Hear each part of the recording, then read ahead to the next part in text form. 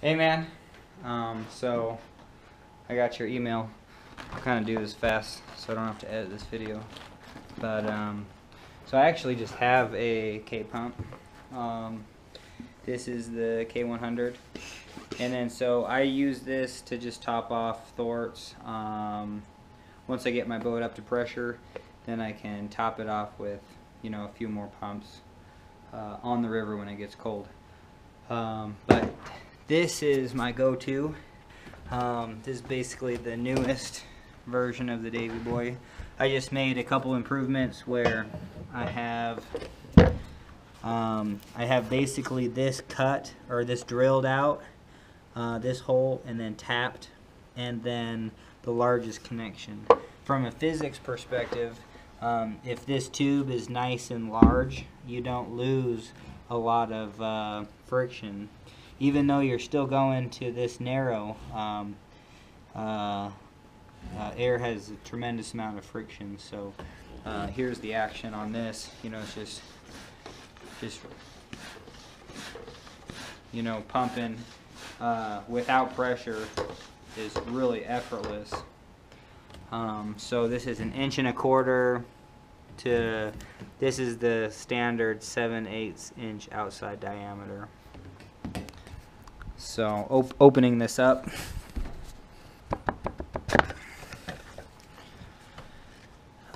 so revisiting the Davy Boy, I made more cutouts, so when on the upstroke air goes through each of these 4 locations.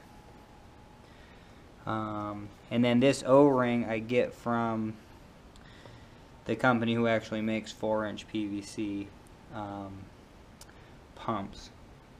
So they're all pretty standard.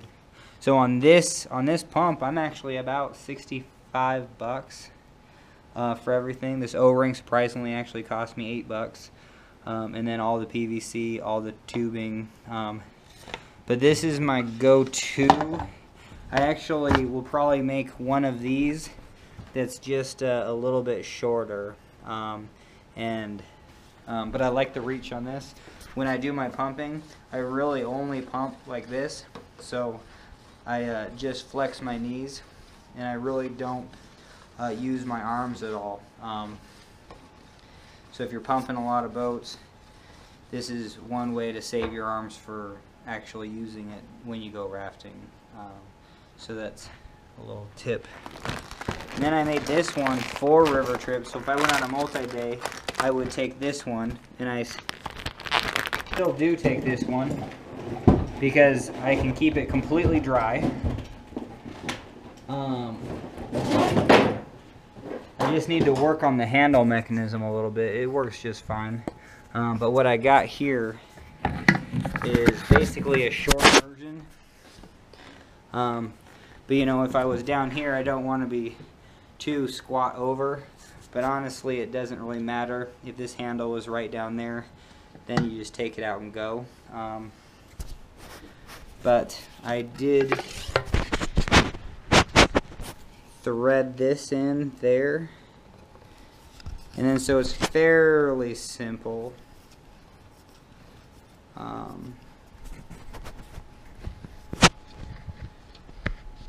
See if I can catch the threads. What happened on this pump was the handle, I had to tap both these things in, so this whole thing actually gets threaded into that as well. But the handle kind of got crooked on me, so it's a little crooked, but hey, it works just fine. I got more holes in here, so that's even more effortless. So I'll probably put these same holes on this pump. It does a better job. Same attachment, same 7-foot hose. But this, then if I'm on a multi-day trip, it fits in this bag, and the only way I want to pump more than 10 pumps with the K-pump is doing this motion. So, but anyway, I haven't Experimented with making the plunger part. I mean, because this is just 3-inch PVC, and but I haven't experimented with the plunger part. So that's kind of the only thing that would, you know, I thought of making one of these, but I already purchased this a while back, and honestly, seems unbreakable and worth its weight in gold. If you have one of these PVC pumps, or if you want me to make you one, then if I had to buy this pump again, I would buy even the shorter one.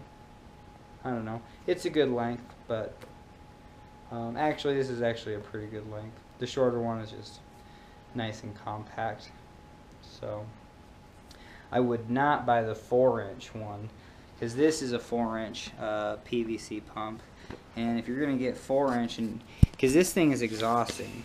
I've actually pumped my entire little boat up with this, and you just get really tired. It's just not worth it. And so there would be no reason to get the 4-inch one, because it'd just be more tiring, because you can only use one hand on it. There's no two handles. So this motion is kind of exhausting.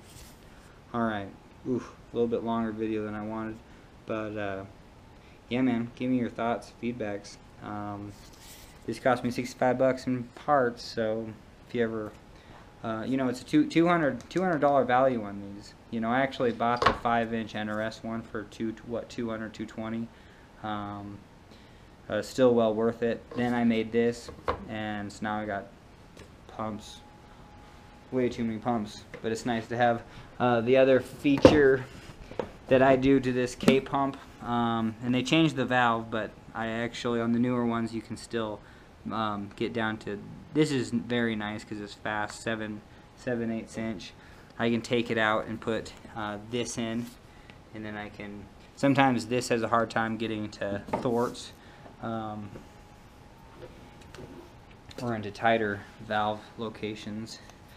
This is a $12 product. This is your gauge, and this works great for all the newer raft valves. You just stick it in, check your pressure. Yep, so Sam's floor exploded. I even had this gauge, but this can keep you from, or just getting the same pressure each time too is really nice, but also keep you from overinflating. So alright, that's kind of what I want to show you. So alright, man, peace out.